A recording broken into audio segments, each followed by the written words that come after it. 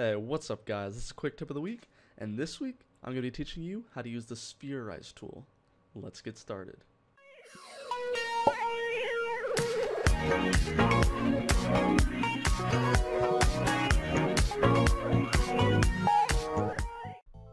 Hey, what's up guys? It's Josh here, and welcome back to Quick Tip of the Week. This week I'm going to be teaching you how to use the Spherize tool.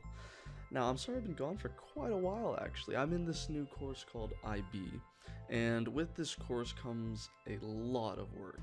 So I have honestly had no time at all. It's just non-stop work, but I finally had some time. I found some time, made some time. So I decided I can start getting back into this now because I found an area where I can just do this, which is what I really like to do. I can just start doing this again.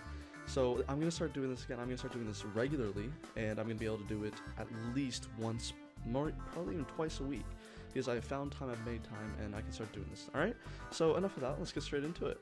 So the Spherize tool is a very interesting tool. It's very unique. You can use it in manipulations and everything, but it's mainly specifically used for a certain type of picture, okay? But of course you can use it for anything else, but this is what I use it for. So this is a picture of, say, a Formula 1 car, and you can see the entire background here is very blurred out and very stretched, okay? Sorry about that.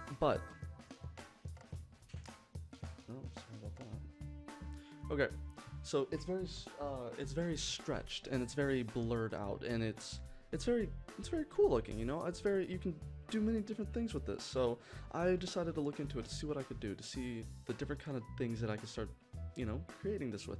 So I basically decided to find a picture that fits the, you know, the usual background that's in here, and I decided to try and make it, you know, similar. I'm just gonna show you how to stretch it out for now, because the blurring is something that I really like to do very precisely. Alright, so if I don't get the right blur that I like, then I won't do it. So this is what I've done. I have taken just a regular picture, and I've done a few ways, and then I found one way. So what the first thing you're going to want to do is you're just going to do Control and then J, and now make sure that you have the first layer hidden, okay? So then you're just going to select the second layer, and then you're going to do Filter, you're going to go to Distort, and you're going to go to Spherize, okay? Now you should get this little menu. Now depending on how you want it to look like, for right now what we want it to do is we want it to be stretched looking, okay? So you can see that's going to be stretched looking. If you put it to 100%, it'll look very ball-like. It'll look just pretty much like this. But right now we want to do it where it's minus 100%, or as far as you want it to go to make it look to make it fit with the picture that you have, because each picture is different, yeah? Okay, so that's all we're going to do for that, and then it should look like this. Now you can see that it is already stretched. It's already exactly how it should be, but then you can see these little lines down here that's very annoying and yeah, I just don't like it. So what we're going to do is we're going to take this layer right here, and we're going to drop it down behind the layer that we just edited, okay? So we're going to make sure that we select the layer that we just edited, and we're going to go to the eraser tool. Now make sure that you have a decently sized brush. I'm taking quite a big brush, and then I'm going to make sure that the hardness is at 0, okay? So then you're going to go around the edge very softly until that little annoying,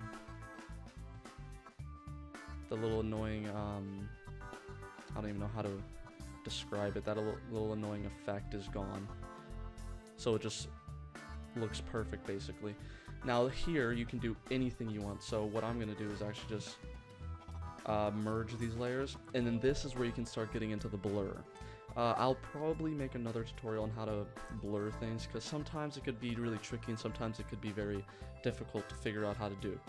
Okay guys, so that's pretty much it for this tutorial. I hope you guys enjoyed. I hope if you have any questions, feel free to ask. Just leave it in the comments below, or if you don't even want to let anyone else see, just, you know, private message me. I've gotten a few requests in the time period that I've been away, so I'm going to be making those. I'm going to be fulfilling those, and of course, like I always say, I never deny a request for a tutorial. Alright guys, so if you want to learn more about Photoshop, then please do subscribe guys. Thanks, and I'll see you later.